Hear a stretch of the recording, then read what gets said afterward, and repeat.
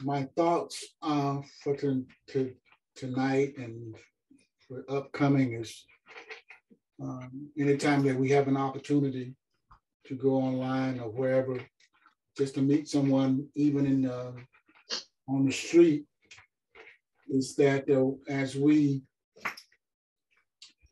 go forward, my thoughts are how do we convince a world that is dying that they need Jesus. And I was hearing some statistics about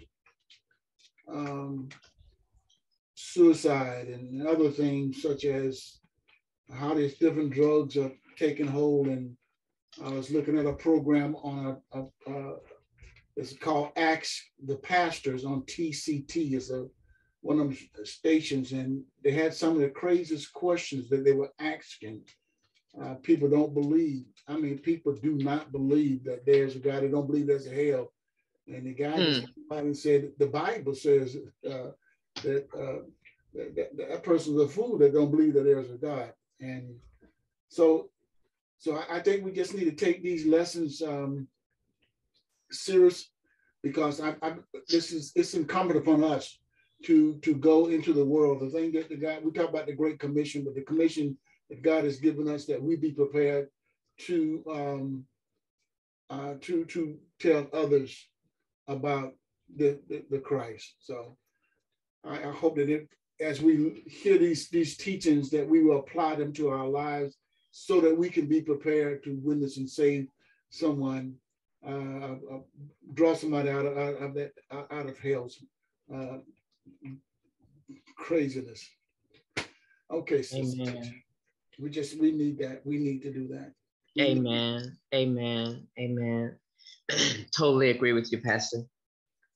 Amen. We just thank God for, and y'all, I'm trying to drink some water and stuff. My throat is kind of acting kind of crazy. So,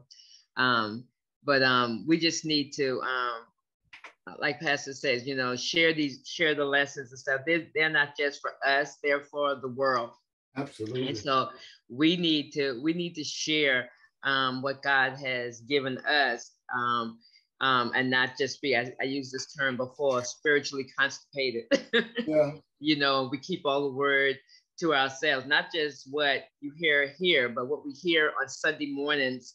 We need to share the word of God. That is our commission, that we're supposed to be doing. And so that's what, that's what we need to do. And so, God, we thank you. We thank you for another Wednesday night. We thank you, God, for another time that we can come together and share your word with each other. We thank you for another opportunity, God, that we may hear more of you, God. God, we need you more now than ever before. And so, God, we just thank you and we praise you. We thank you for our pastor and our first lady. We thank you for all that will be on tonight. Those that couldn't make it on, God, we thank you for them.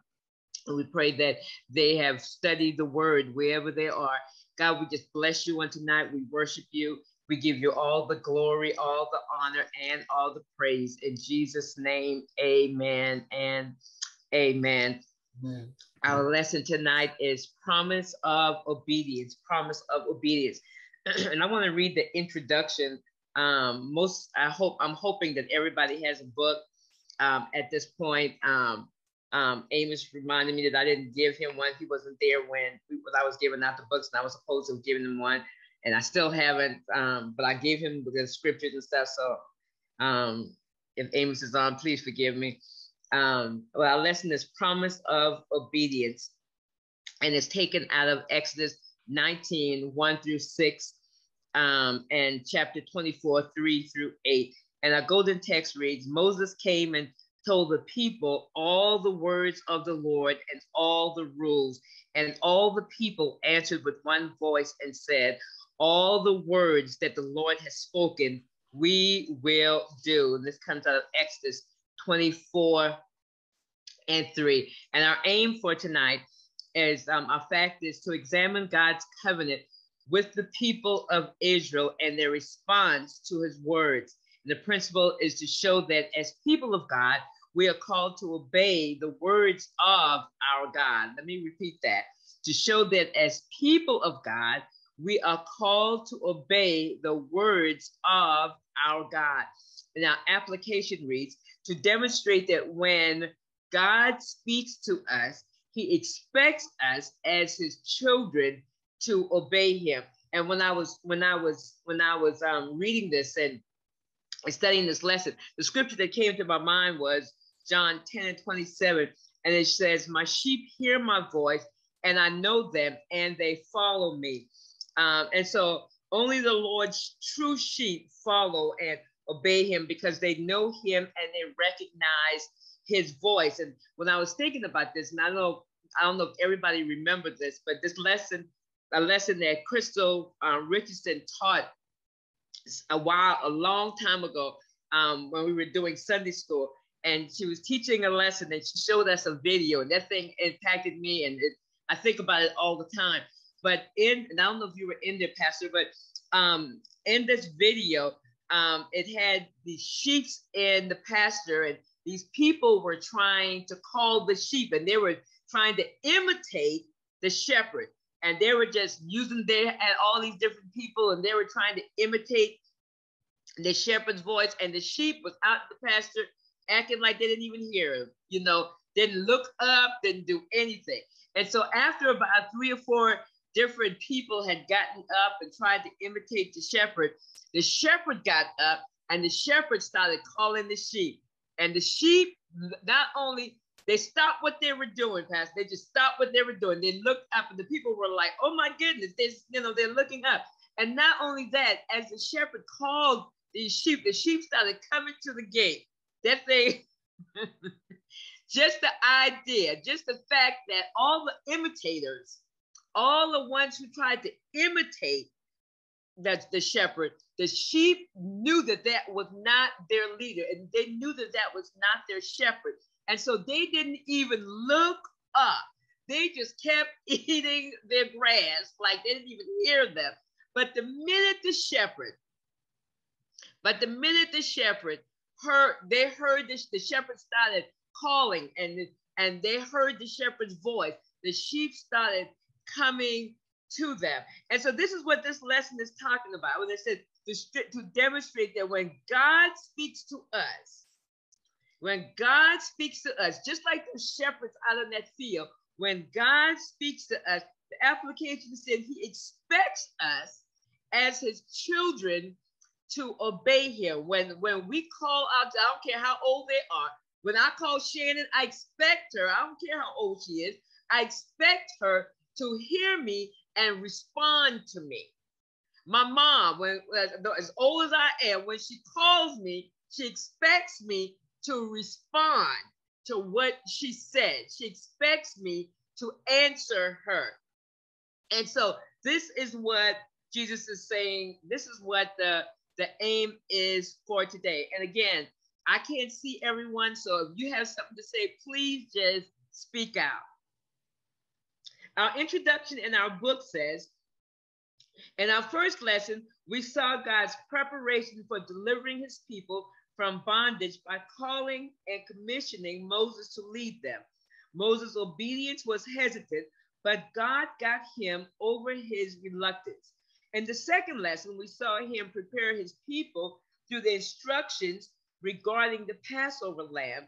This led directly to their rapid escape from Egypt, culminating in their dramatic deliverance from Pharaoh's army through the miraculous parting of the Red Sea.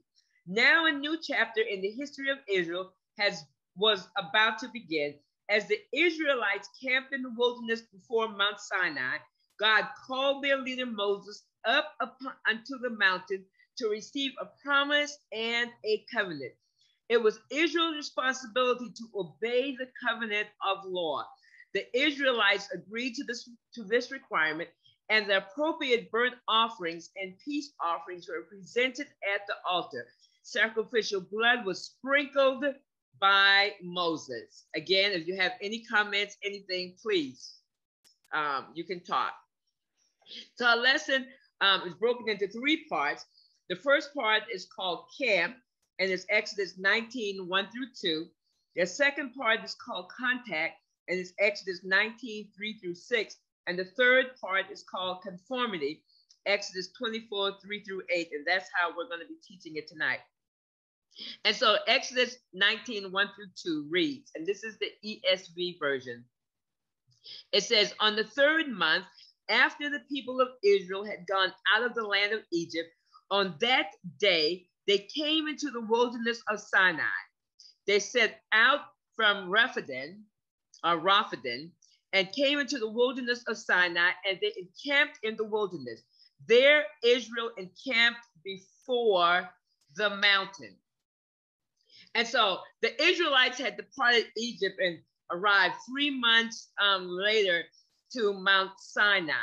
Mount Sinai is the mountain where Moses saw the burning bush. It was in the first lesson, it was called the Mountain of God. And so this is where they are now. It says on that day in Numbers 33, 3 through 4 says, on the day after the Passover, the children of Israel went out with boldness in the sight of the Egyptians. For the Egyptians were bearing all their firstborn, whom the Lord had killed among them.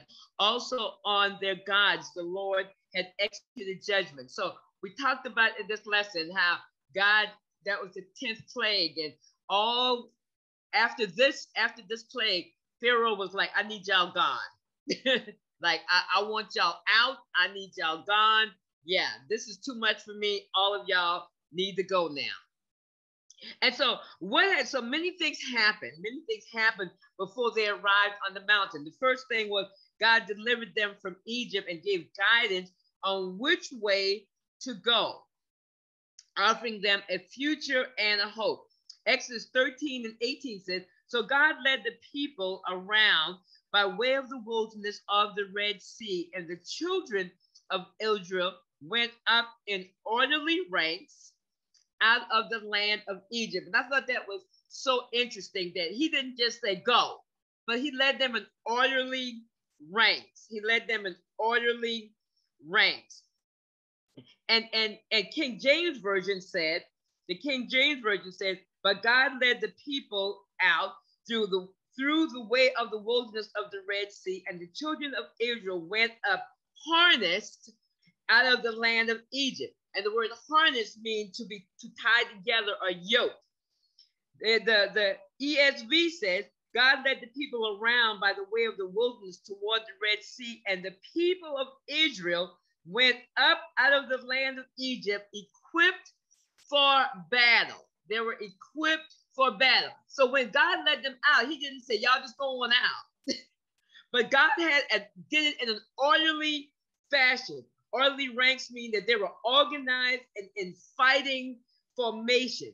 God was organized. He was organized. They weren't left to be disorganized. And then what else happened? The scripture said they saw God's glorious victory at the Red Sea. And this comes out of Exodus 14, 13 through 14 and 24 through 25. It says, Moses said to the people, do not be afraid. Stand still and see the salvation of the Lord, which he will accomplish for you today. For the Egyptians whom you see today, you shall see again no more forever. He said, you ain't going to ever see them again. The Lord will fight for you. The Lord will fight for you, and you shall hold your peace. Now it came to pass in the morning watch that the Lord looked down upon the army of the Egyptians through the pillar of the fire and cloud, and he troubled the army of the Egyptians, and he took off their chariot wheels. God was not playing. God took off their chariot wheels so that they drove them with difficulty. And the Egyptians said, let us flee from the face of Israel, for the Lord fights for them against the Egyptians. And so both not only the Israelites, but the Israelites and the Egyptians saw God's deliverance of the Israelites. So we're just talking about what has happened since they left. And then they received God's miraculous gifts of food and water. Exodus 15, 24 through 25 talks about the people complained against Moses and what shall we drink? And because the water was bitter. And the Bible says that the Lord told Moses, showed him a tree, and when he cast the tree into the waters were made sweet.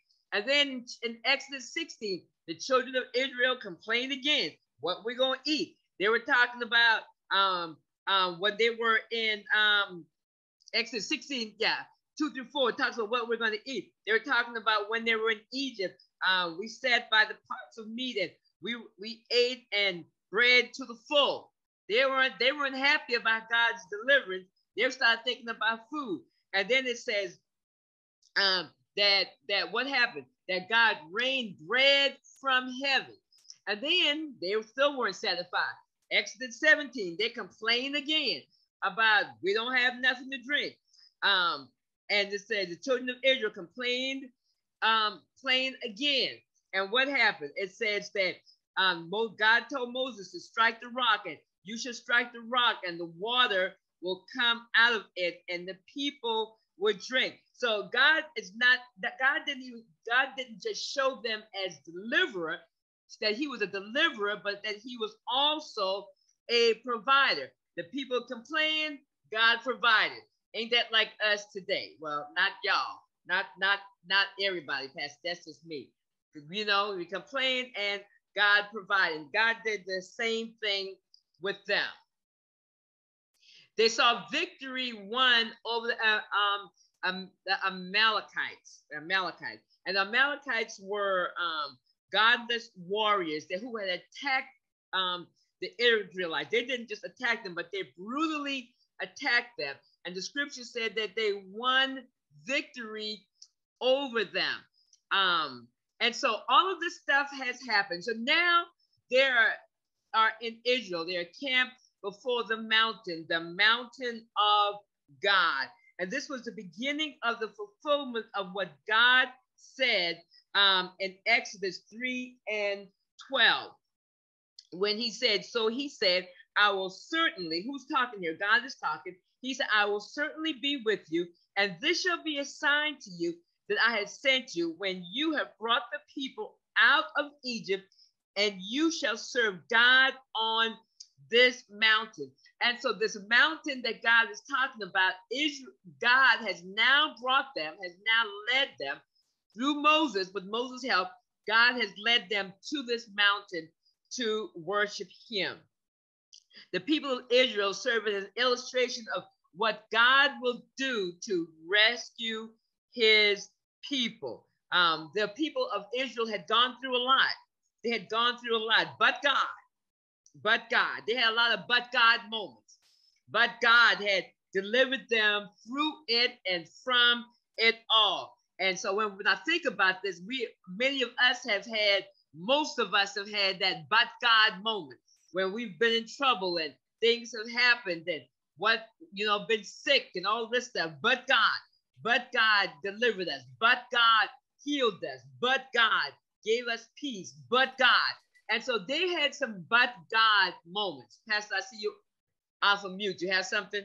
I came off because I was thinking about all the things that had been done, but also I was thinking that he had identified himself, and when he told Moses to go back, and Moses said, well, who should I tell them that who sent me? He said, tell that I am. That's right. And when I get out of this lesson, is for me. I go back and review my past, or review my yesterday this morning, and see, am I that blatantly blind to who God said he is in my life? Because I failed at that, because I want things to go well in the way I see it, and not trusting in God that's already have the plans already laid out. That's right. So I'm making it all this personal for myself, because I kind of missed the boat there a little bit. So I can't get down on the children of Israel, because the children of Tim Gibson still act just sometime that way. That's it. Absolutely. And I thought about the same thing, Pastor, because God had a plan. Yeah. And we read the scripture all the time. I know the thoughts I have for you, You know, and we like, ooh, get excited. But God actually has a plan for our life. Yes, he does. He had a plan for them. He had Moses to go back to get them. He told them, Moses said, well, who am I to tell them? Who do I say sent me? And he said, tell them that I am sent you. I am their deliverer. I am the God that's going to feed them. I am the God that's going to give them water. No matter how much they complain, I am the one that's going to do all of that. I am the very present God. And so we have to remember that through it all, he's a very present God. And he already has a plan. He already has a plan. It's just up to us to follow God's plan. And that's where not y'all, that's where I messed up, because I'd be like, but God, let me help you out a little bit. Y'all don't want to help God out, but I have tried to help God out about plenty of times, Pastor. And so God is like, you know, I already got this whole thing laid out. He told Moses to go get them and bring them back. So he had to have a plan. Yeah. He had to have a plan. And so God was rescuing, God was delivering. And all of this stuff, God had already had a plan. God already had all of these but God moments already lined up for them. Anybody else?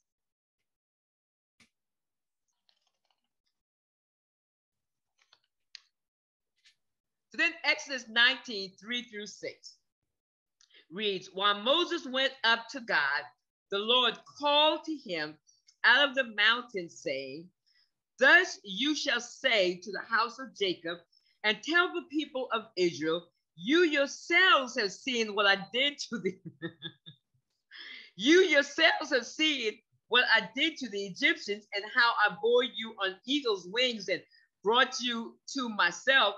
Now therefore, if you will indeed obey my voice and keep my covenant, you shall be my treasured possession among all the peoples, for all the earth is mine, and you shall be to me a kingdom of priests and a holy nation. And a holy nation.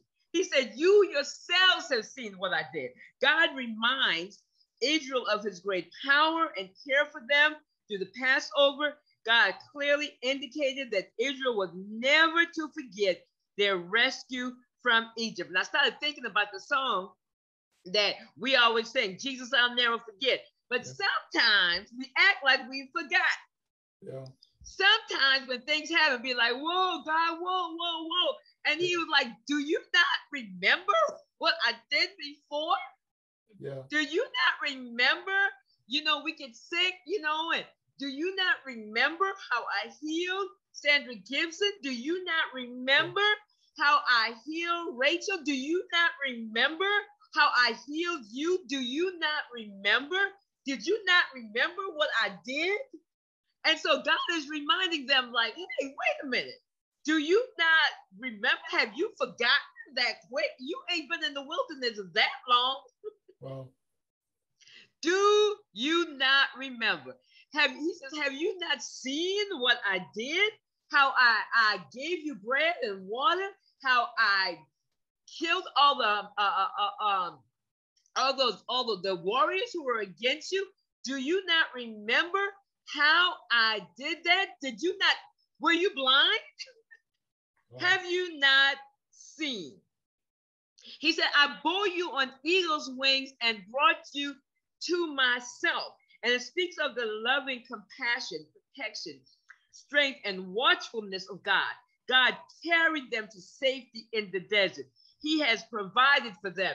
And we have all probably heard at least 1 or 2 times about eagles, and people have done messages on eagles. And one of the things that I've always thought was amazing was that when the mother eagle has her babies and she's teaching them to go solo and be by herself, she kicks them out of the nest. And we mothers, you know, we like this kind of stuff. She kicks them out of the nest, and before they can fall, she goes underneath them and she catches them on her back.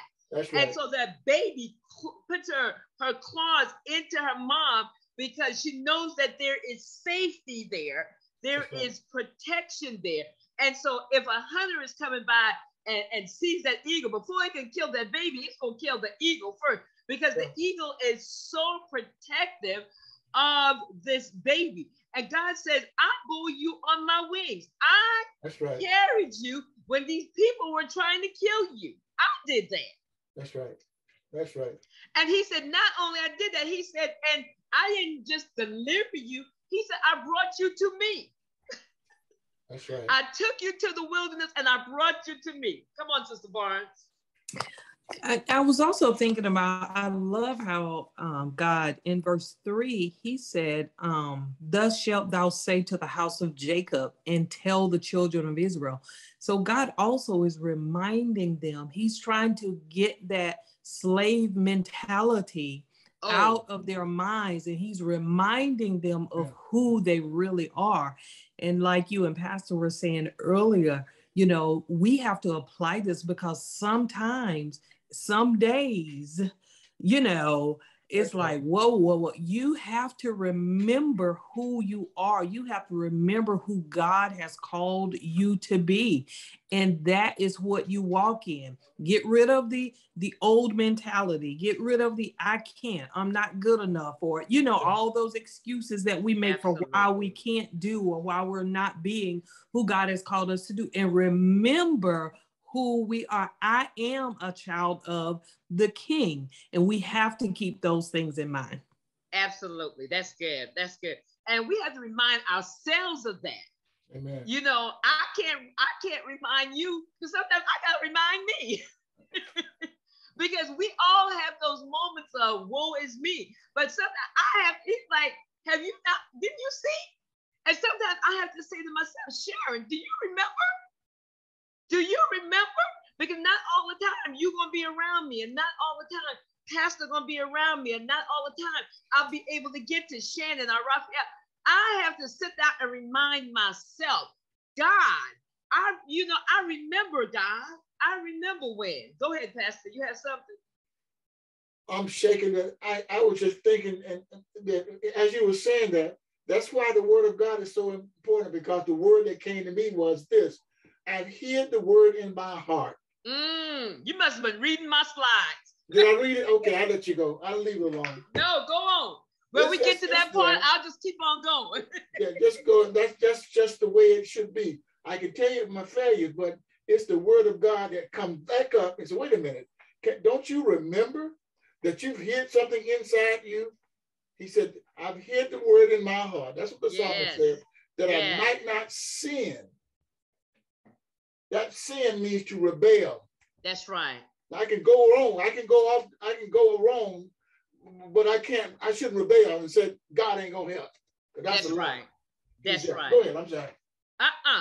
That's good. That's good. Y'all helping me out. It says, God didn't rescue or deliver Israel so that they can live apart from him, but so they could be his people. Their deliverance was for relationship with God. God didn't save us. He didn't rescue us. He didn't rescue me. We got to make this thing personal so that I can be apart from him. But he wanted a relationship, not just a relationship, but a personal relationship. Yes.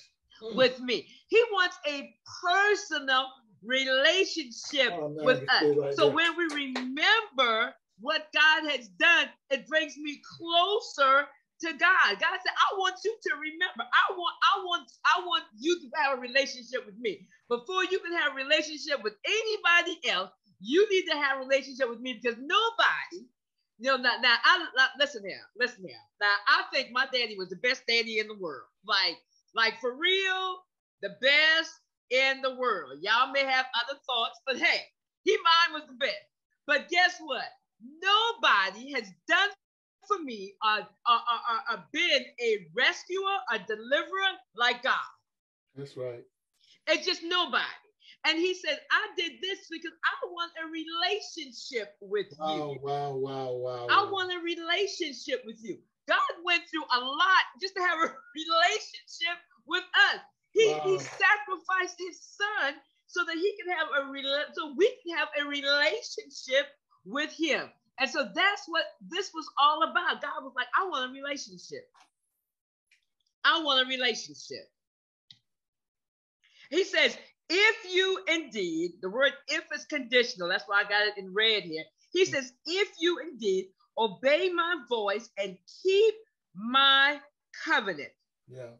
God had blessed and protected them. God had redeemed them so that they might live a redeemed life. He expected loyalty and obedience from them, his chosen people. It was a relationship of obedience.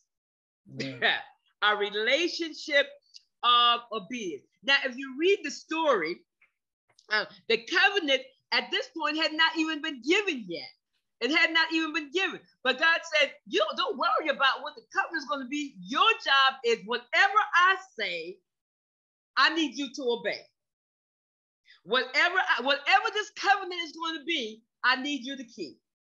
If you indeed obey my voice and keep my covenant. See, we know the story because we've read the Bible lots of times, but they were living it. Yeah. So they don't know yet what the story is going to be. They don't know what the covenant is going to be. They don't know what the laws are going to be. They don't know anything. But God says, I need you to agree to obey my voice because you belong to me and to keep my covenant. And so what was this covenant that God was about to give them? And Exodus 34, 27 through 28 tells us exactly. We don't have to guess. It says, the Lord said to Moses, write these words, for in accordance with these words, I have made a covenant with you and with Israel. So he was there with the Lord 40 days and 40 nights. He neither ate bread nor drank water, and he wrote on the tablets the words of the covenant, the 10 commandments. So God wanted and he expected them to obey. God wants and expects us to obey his word. It don't matter. God says it don't matter what I say because everything he says is right. And so if he tells us to do something, he was like, we shouldn't be, you know, y'all know, yeah, maybe y'all kids didn't do this, but Shannon would be like, what, you want me to do what? You know, like, so mom, why? why you want me to do that? You know, I tell Jordan, because I said so, you know, and that's one of the things I said I would never do because you know how our mama did that, but then we end up doing it too because I said so. Just because I said so. And so God said, just because I'm God. Why are you doing it? Just because I am God. And look at Exodus 31 and 18.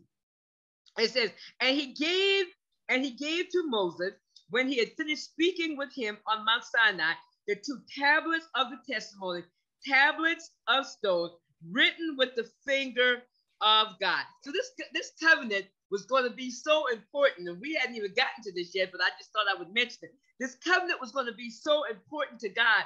God said, I am going to write it with my own fingers, with my own power.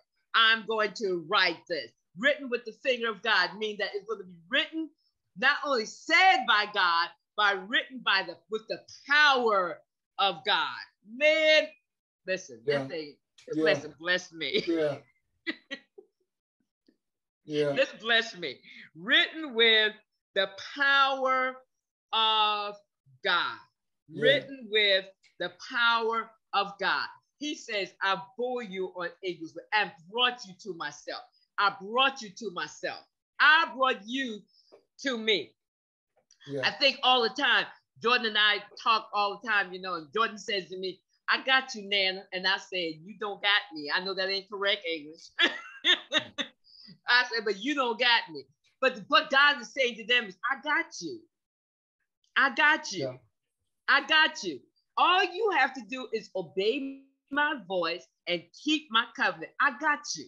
I got you. And unlike Jordan, who really don't got me, God is like, I got you. All you have to do is obey me. I got you. Any other comments or anything? Sister Sharon, I was just thinking as I hear you and I know what the word is saying, and I'm like, okay, God, so why do I struggle here? Yeah. Why? I know that you're a God of your word. You said you watch over your word to perform it. You said that you perfect those things concerning me. Yeah. Why do I struggle with trusting you? Why do I struggle with stepping out on faith? Why? And this is just me. Yeah. Ain't that something? And Sister Barnes, this is what I got from my answers. I try to get answers quick. When you go back to that part you said about relationship. Well, when you establish relationship, see, we don't never stop. Most of y'all know that me and Ms. Gibson been married a long time. Do you know that all that time we still establishing relationship? And that means you have to continuously be with a person to establish relationship so you get to a place where you trust them without. And that's the reason why we're going to continue to do this, because he's established a relationship. You said that Moses went to that mountain. I know I'm taking over. Moses went to that go ahead, mountain. Pastor. Yeah, he did. He went to that mountain and he did not eat. He was a human being, went to a mountain where God was, and his appetite was no longer with him. What happened there? He had established relationship with God, that he began to look like God. Everything, I think he was transformed into being like a son, like he should have been. And then he had to worry about no food because his body did not ache for food. All his body wanted was to be in relationship with God. I'm finished. I'll stop right now because go on, Pastor. I'll go off in tongues over here. Y'all better leave me alone. I think about the movie, the Ten Commandments, and when Moses goes out, when he comes back, he is like shining bright. He has been with God, been in the presence of God so long that he started shining like God. Yeah. He didn't think about food. He didn't think about water. All he wanted was a relationship with God. And so we have to get to the point that all I want, God, is a relationship with you. And so what does that take? It takes me obeying him. It takes me believing him. It takes me saying, I know how I feel. I know what it looks like, but God is going to deliver me. But God is going to heal. But God is going to set free. But God. And so we have to keep in mind that God said these promises, and God is a keeper of his word. Thank you, Lord. Thank you, Lord. I need that. He's a keeper of his word. He can't lie. And we have to remember that God cannot lie. He said it. And we have to that's why we have to talk to ourselves. Yeah. I'm constantly talking to myself. God, you said this. You said it. You said it. And so we keep what God said in our mind and we rehearse it to ourselves, we won't be in that position of, well, I don't know. No, my mind will say, God said it, I believe it, and that settles it. And the next time I feel like I'm gonna do it, Pastor, go on. And the next, I told y'all talk. Then the next time I feel that same way, I have to repeat the same thing. God said it, and that's I don't have to change the words. It's just I have to keep repeating that. God said it. God, you promised this, and I just need to get to a place where I just trust you. Well, God, I did 24 hours. That was it. God, I didn't make it past 24 hours. Well, here I'm again. And I had to keep saying it. I had to keep reminding myself. I'm finished for 2 more minutes. Jump in anytime you want. This I recall to mind. Therefore, I have hope. It's because of the Lord's mercy that I've not been consumed. Lord have mercy. Woo, yeah. We have to recall it to our mind. I told you leave me alone. I'll go on mute. Woo! Jesus, Jesus, Jesus, Jesus. Thank you Jesus. for helping me, Lord. Woo. I mean, Woo, woo, woo, woo, woo, woo, woo, woo. Yeah, God, we have to recall it to our mind. He said, I did it. Don't you remember what I did? Recall it to your mind what he did. Thank you, God. Recall it to your mind what he has already done. Not what he's going to do, but what he's already done. Recall it to your mind. And that's what he was telling them to do. Recall it to your mind. He said, you shall be my treasured possession among all people. The Living Bible says, now if you obey me and keep your part of my contract with you, you shall be my own little flock from among all the nations of the earth. He said, own. He said, you're going to belong to me. If you do what I say, then you are going. So there are many nations. There are many nations on the earth. Yet God chose who? God chose them. They were to have a unique place in God's great plan. A people of great value and concern to God. Own suggests the idea of a special treasure. It isn't just anything you own, but something that you own that is especially important to you. Because what you may consider a treasure, Sister Barnes, I may be like, well, that ain't no treasure, but it's a treasure to you. The word, I looked up the word treasure, and it said something of great value or worth to you. Something of great value or worth to you.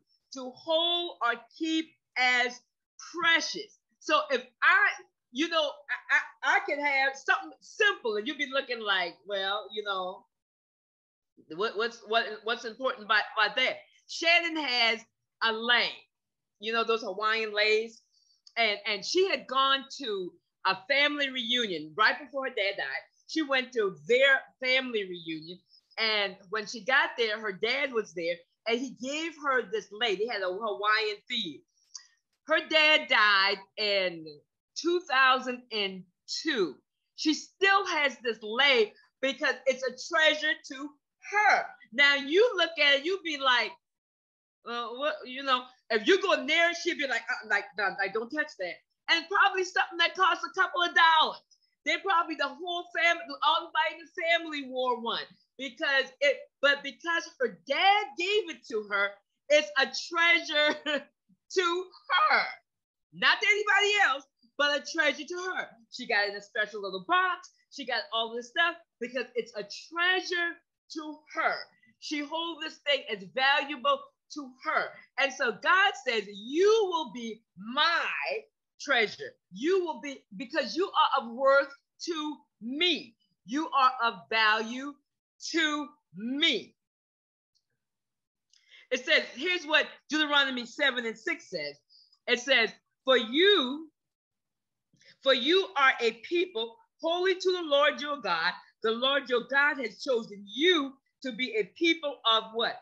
For his treasured possession out of all the people who are on the face of the earth. He said, you are special to me. And then Titus 2:13-14 says, the Savior, Jesus Christ, who gave himself for us to redeem us from all lawlessness and to purify for himself a people for his own possession, who are zealous for good works. So God has chosen us, and he says, we are his treasure. We are worth great value to him.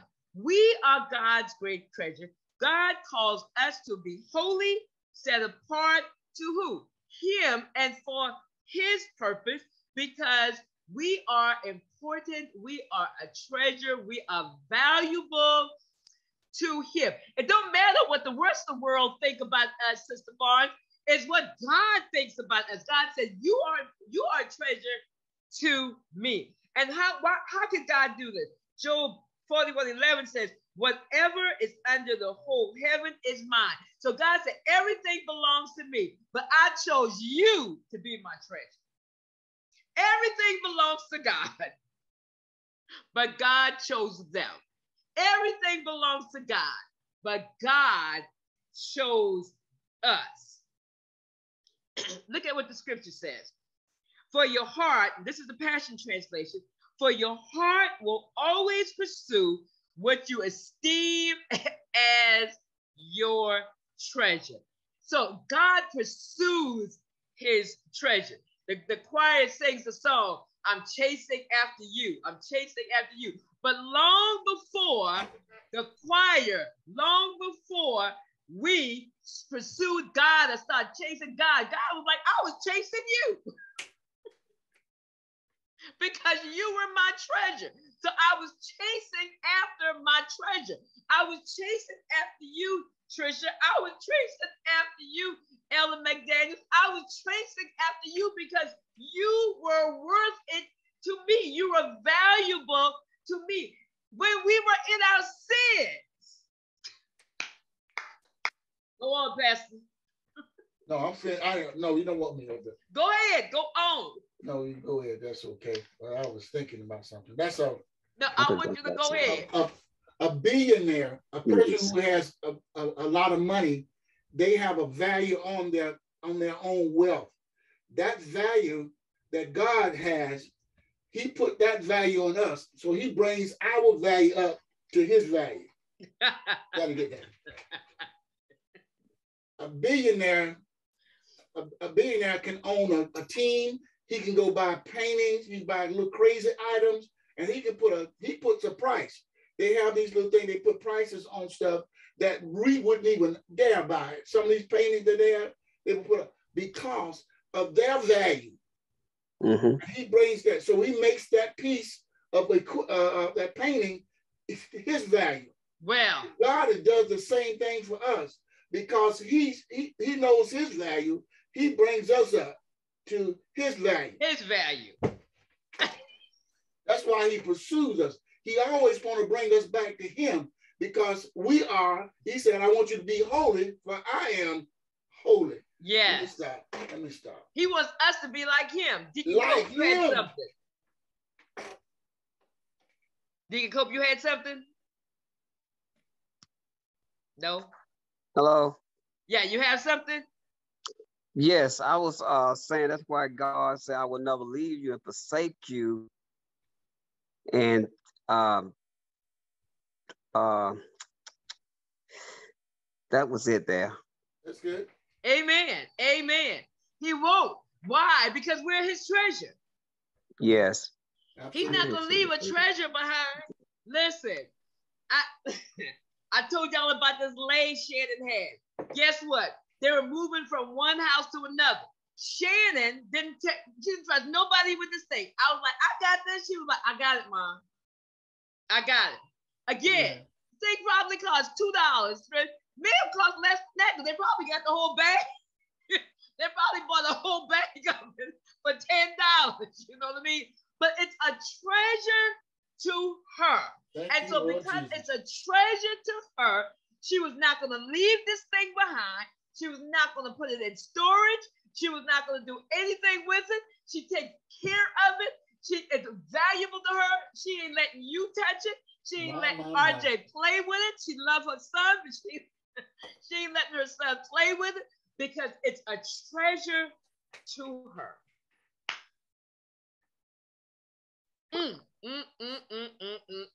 It's a treasure. We are a treasure to God. Then he says, you shall be to me a kingdom, a kingdom of priests and a holy nation, a kingdom of priests and a holy nation. So I looked at like, what are some of the responsibilities of the priest in the Old Testament? And this is just some. This is not everything, but this is just some. And one thing was they were intercessors or mediators. They were liaison between God and his people. They had unique access to God and the responsibilities to represent God to the people. So God intended for a kingdom where every believer could come before God themselves. They declared blessings on people, and the praise team sings the song. It says, "Speak unto Aaron and unto his son, saying, on this wise ye shall bless the children of Israel, saying to them, the Lord bless thee and keep thee. The Lord make his face shine upon thee and be gracious unto thee. The Lord lift up his countenance unto thee and give thee peace. And they shall put my name upon the children of Israel, and I will bless them." God said, I want everybody in the kingdom to be able to declare blessing. And then they worship God. They burn incense day and night. And God said, I want a kingdom of people that's going to worship me day and night. And then they were responsible for teaching and instructing in the way of God. They had to represent the Lord effectively. They receive and pass along the word of God so that the rest of the nations would be able to have it. So everyone would know and everyone will be able to teach the word of God, because they were a kingdom of priests. They were a kingdom of priests. They all would be intercessors. They all would declare blessing. They all would worship God. They all would teach and instruct in the way of God. And it said that God intended Israel to be what? A holy nation, a nation and people set apart from the rest of the world, his own possession, fit for his purpose. 1 Peter 2:9, you got to go to that. It says, for you are a chosen people. You are royal priests, a holy nation, God's very own possession. As a result, you can show others the goodness of God. And so God said, you all are this. You all are this. You don't have to wait for pastor to do it. You don't have to wait for Sister Barnes to be an intercessor. We all are intercessors. We all declare blessings. We all can worship. We all can teach and instruct in the way of God. And this is what God is doing. This last scripture, the church is the new Israel. We are God's treasured possession. And then listen, 1 Peter 2:10 says, who were called, who were once not a people, but are now the people of God, who had not obtained mercy, but now have obtained mercy. So God said, not only are you my royal priesthood, he said, but you now have mercy. You are now my people. You belong to me, my very own. God said, you are my very own. And our priority should be worshiping God. Our priority should be being before God. Our priority, like Pastor said at the beginning before we even started teaching, we all should be not only taking this word in and not just keeping it to ourselves, but teaching it to others. Amen. That is our job. And when we do this, we're showing God how much he's worth to us. How much he's worth to us. That ends chapter 19, 3-6. And then other things is going on. So I'm going to give you a glimpse of what happened between chapter 19 and chapter 23, because the next part is chapter 24. And 19:7 says, so Moses came and called the elders of the people and set before them all these words that the Lord had commanded them. And all the people answered together and said, all that the Lord has spoken, we will do. It was a constant response to them. And Moses reported the words of the people to the Lord. And the Lord said to Moses, behold, I'm coming to you in a thick cloud, that the people may hear when I speak with you, and may also believe you forever. Verse 17 says, then Moses brought the people out of the camp to meet God, and they took their stand at the foot of the mountain. Now Mount Sinai was wrapped in smoke, because the Lord had descended on it in the fire. The smoke of it went up like the smoke of a kiln. and the whole mountain trembled greatly. And as the sound of the trumpet grew louder and louder, Moses spoke, and God answered him in thunder. Chapter 20, the first says, and God spake all these words, saying, now God begins to give him the 10 commandments or the covenant. He says, and God spake all these words, saying, I am the Lord your God, who brought you out of the land of Egypt, out of the house of slavery. Most translation says bondage. You shall have no other gods before me. And then Exodus 20 through 23, the 10 commandments is given, and the other laws were given to Moses to govern the Israelites. Then to our lesson now, Exodus 24, 1 through 8, conformity. It says, then he said to Moses, this is God talking, come up to the Lord, you and Aaron, Nadab and Abihu, and 70 of the elders of Israel, and worship from afar. Moses alone shall come near to the Lord, but the others shall not come near, and the people shall not come up with him. Moses came and told the people all the words of the Lord and all the rules. And all the people answered with one voice and said, all the words that the Lord has spoken, we will do. And Moses wrote down all the words of the Lord. He rose early in the morning and built an altar at the foot of the mountain and 12 pillars, according to the 12 tribes of Israel. Verse 5, and he sent young men of the people of Israel who offered burnt offerings and sacrificed peace offerings of oxen to the Lord. And Moses took half of the blood and put it in the basins, and half of the blood he threw against the altar.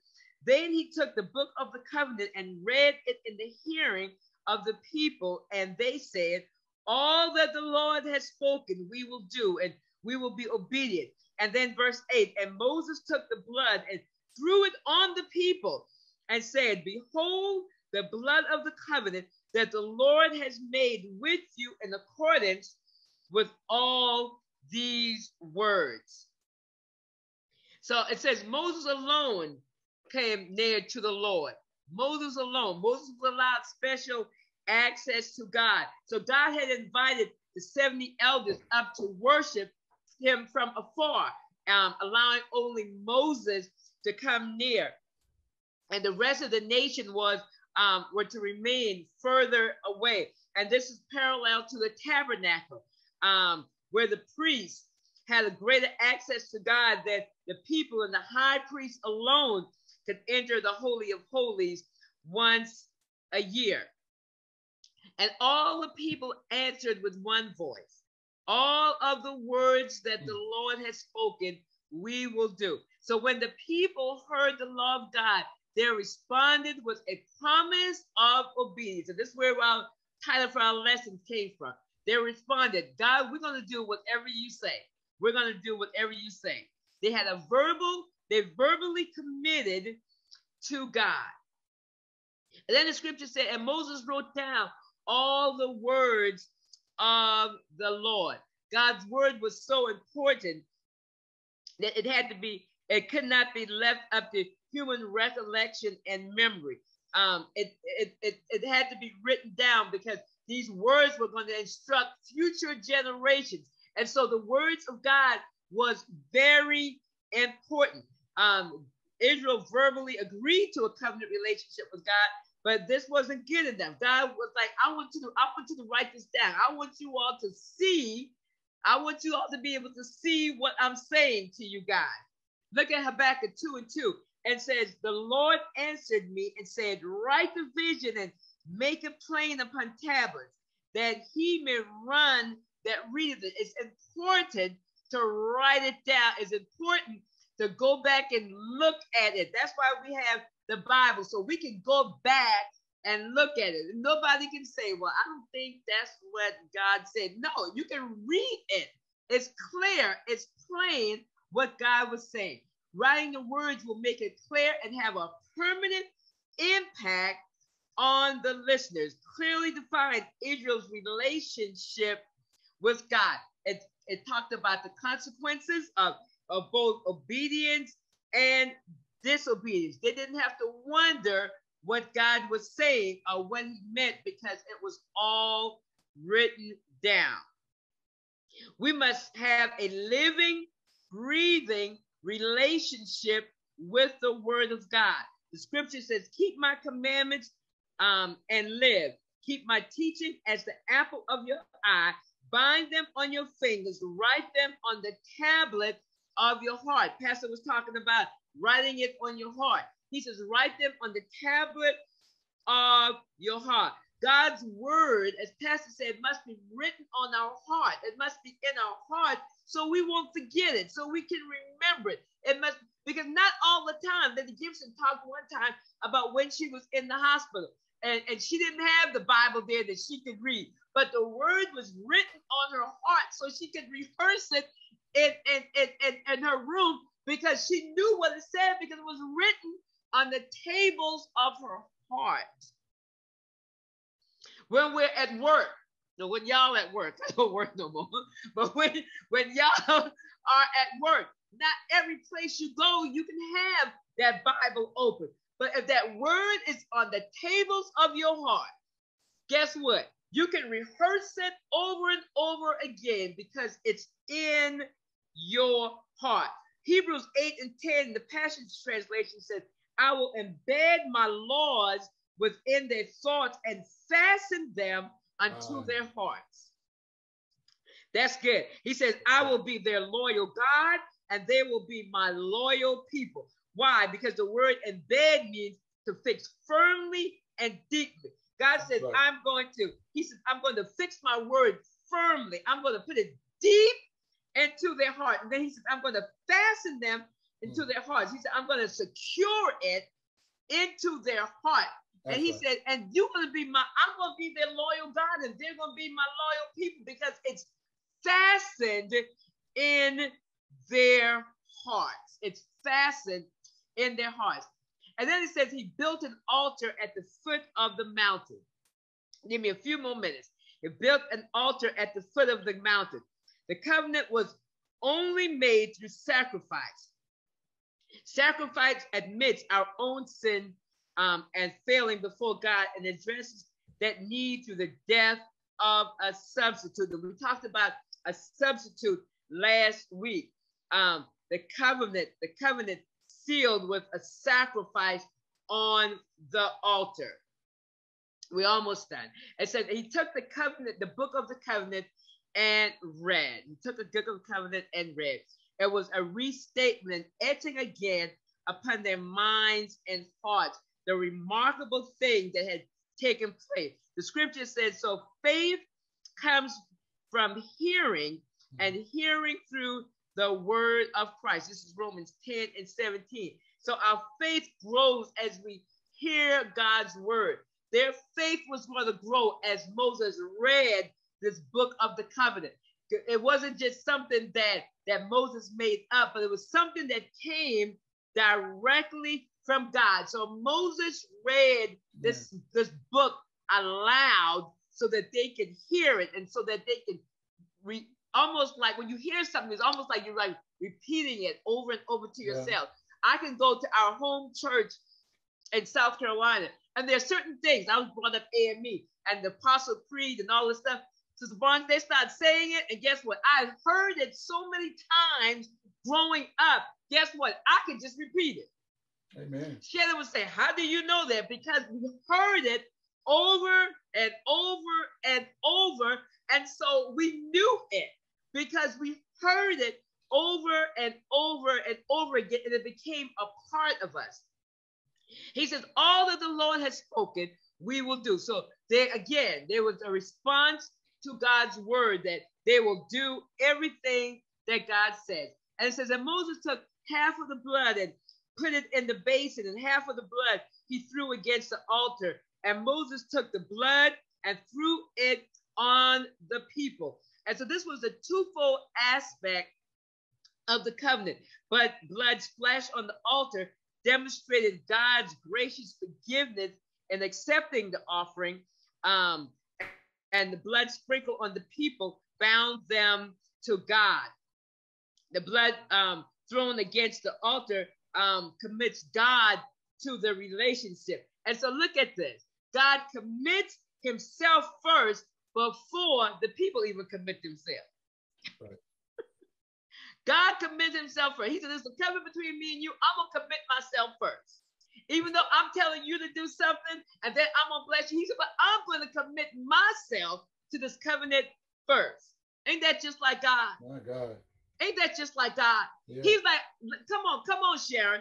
Me and you going to go into this covenant, but I'm going to commit myself before you commit yourself. Yeah. That's good right there to me. The burnt offering symbolized total commitment to God, and the peace offering symbolized living in grace and mercy. The blood represented the pouring of life, the outpouring of life, of one life being given for another, life for a life transaction. And we talked about that last week. As the nation received the blood of the covenant was sealed. Now the covenant is now sealed. So both God and the Israelites were mutually bound by this covenant, but God committed himself first. That's a blessing. God made a covenant with them, but he said, I'm going to commit myself first. The last statement. God will never forget his covenant. As Israel turns to God, he will turn to them and rescue them.